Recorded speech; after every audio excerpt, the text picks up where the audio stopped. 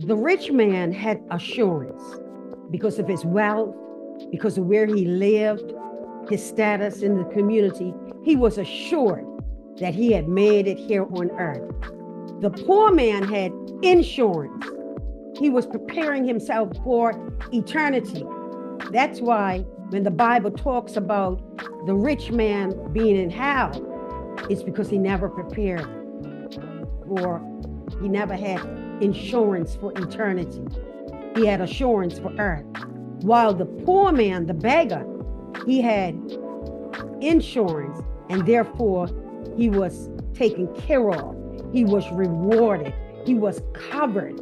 He was in the bosom of Abraham in eternity. So folks, we need insurance. Assurance is of man. Insurance is of God by the Holy Spirit.